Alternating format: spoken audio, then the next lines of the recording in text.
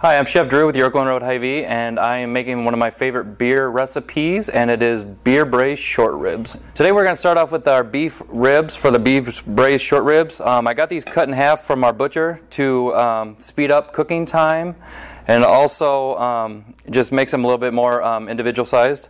So what we do is we want to make sure we season these really well with salt and pepper. The whole dish includes beer, beef stock, and some great aromatic vegetables, but you want to make sure you season it well so everything is seasoned and flavored nicely. So we start off with salt, pepper, and we want to make sure that we season both sides.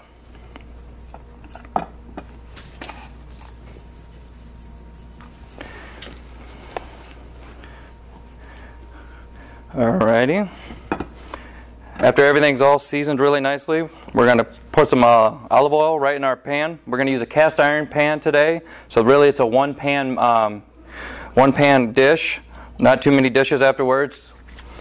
Alright, got a nice pan, it's got it really nice and hot, it's smoking. So what we're going to do is we're going to take our beef short ribs and we're going to put them in some flour. And we're going to brown these up really nice and brown and get some good caramelization on the beef ribs. And this is going to do a couple different things. This is going to, like I said, add a really good color, and that's going to help with the depth of the flavor in the dish. And also, this is going to help thicken the sauce as the beef ribs slow cook in the oven. It's going to help thicken the sauce and creates its own really nice beef gravy inside the dish. So, got these really nice covered in flour. You want to dust off the extra. Throw it right in your hot pan.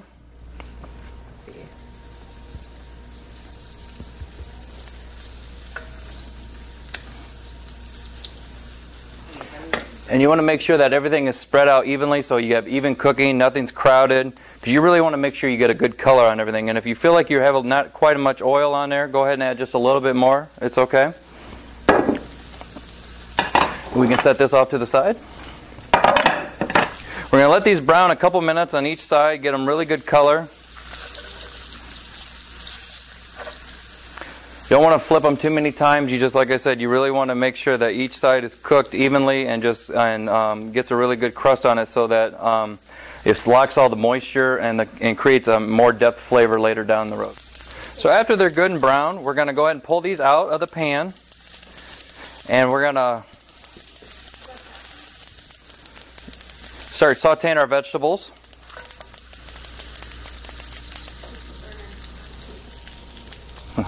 We're going to start sauteing our vegetables. So right here I got an onion, one whole onion, julienne, about one large carrot, celery, about half a stalk, and again we're going to add some more salt, some cracked black pepper, and we're going to add about 3-4 cloves of garlic. Get lots of good flavor in here. And we're just going to look in to get these just a little bit of color. They're going to cook tremendously in the oven with the beef ribs, but we just want to make sure we get a little bit of color on them and get everything all sauteed up and ready to go. It should be about maybe 2 minutes. Alrighty, after we get a good saute on our vegetables, we're going to go ahead and take these out.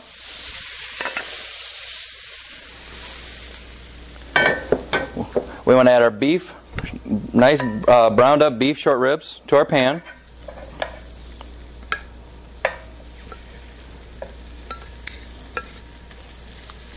Alright, we're going to add our vegetables to right on top.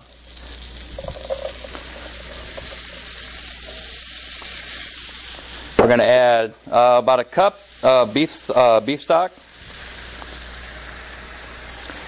And then we're going to use a 12-ounce bottle of porter beer. It's going to give it a really good rich flavor that goes really well with the beef ribs. And right now we're just going to cover those up and get them right in the oven. Alrighty, now after about 3 hours in a 350-degree oven, as you can tell, all the sauce has reduced gorgeous. It's created a nice gravy, very aromatic, just very colorful dish. If we can go by plate, just notice the beef is just super tender, falls right off the bone. And this will be a dish sure to please. Thank you.